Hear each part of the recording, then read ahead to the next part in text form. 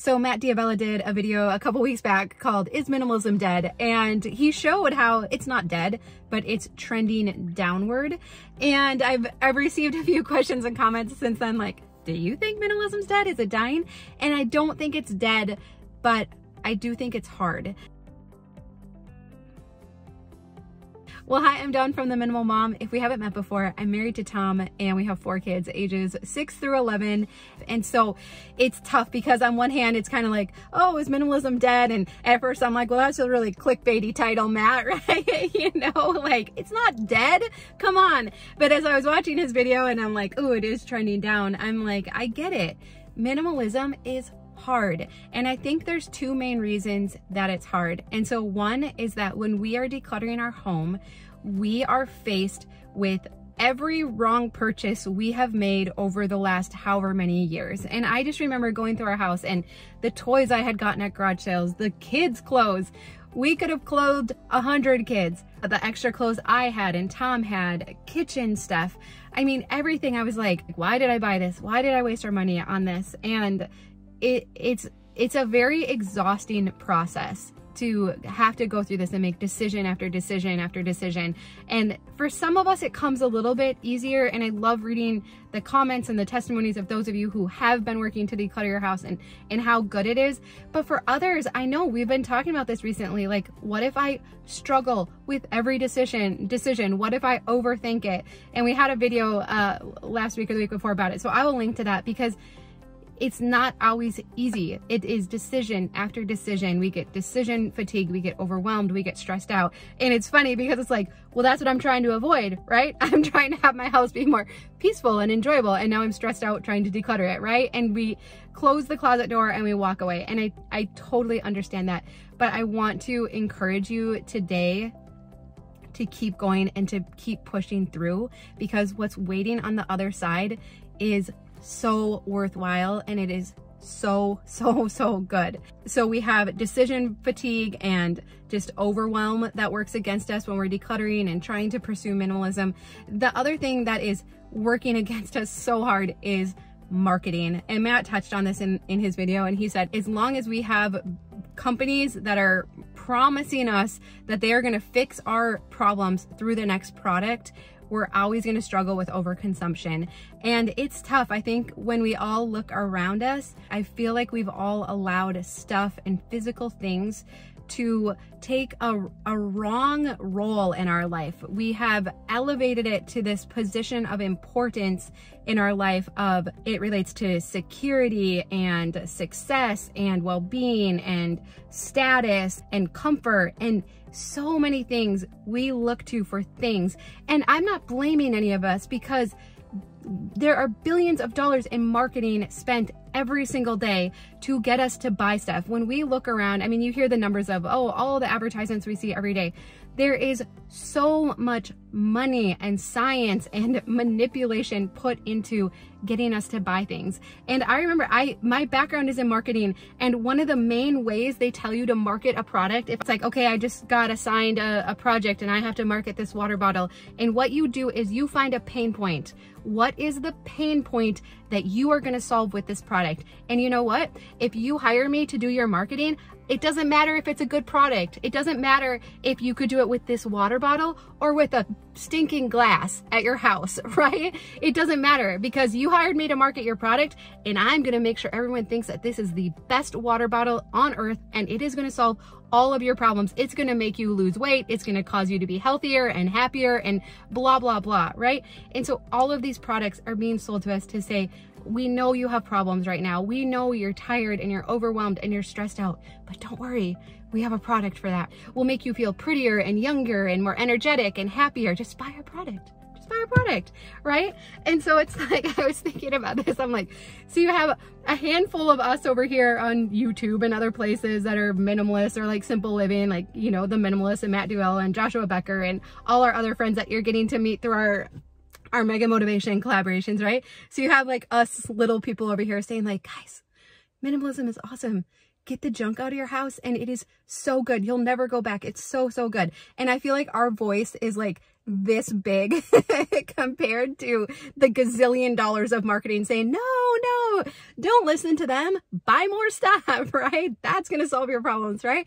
And so that's why I don't want any of us to feel bad or to get down on ourselves, because this voice and pressure and prominence is so big and loud. It's so big and loud, right? And so for the rest of us who are like, I just want to declutter my house, right? It's very hard to disconnect from that and to push away from it and not at every turn be tempted to buy something else. So it is very understandable why minimalism maybe isn't trending anymore in searches, or why people have given up, because it is hard. It is a lot of hard work. It's a lot of emotional work. There's so much mental energy that goes into decluttering your home. But my hope is that you will continue to work on ways to shut out the marketing. Like for myself, I read fiction books at night because I don't want to go on Instagram or Facebook because I'll see stuff to buy. I don't want to watch TV because I'll see stuff to buy. I really like doing pickup, like grocery pickup and stuff at stores now, because I don't want to go inside and be tempted to buy stuff. I really try to stay away from like the dollar store and the dollar spot, all those places that I would be tempted to buy stuff. And so I've had to be very intentional about blocking this stuff out, and it's good and it gets easier.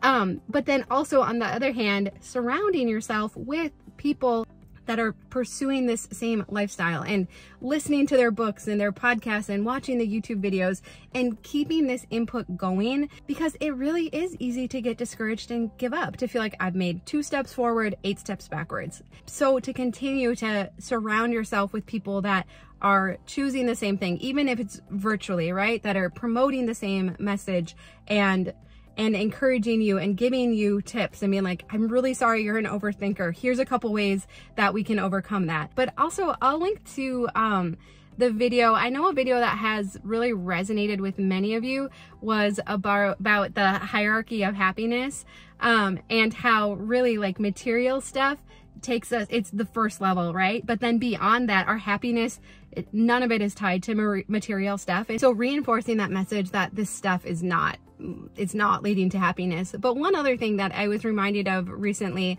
I saw this comment about a mixing bowl that I thought was so good. And the gal said that she decluttered her a glass bowl from her kitchen because I don't think I need it. I haven't used it recently. And then she went to make a chocolate cake for her dad, and she was like, oh yeah, I use it as a double boiler to make the chocolate frosting.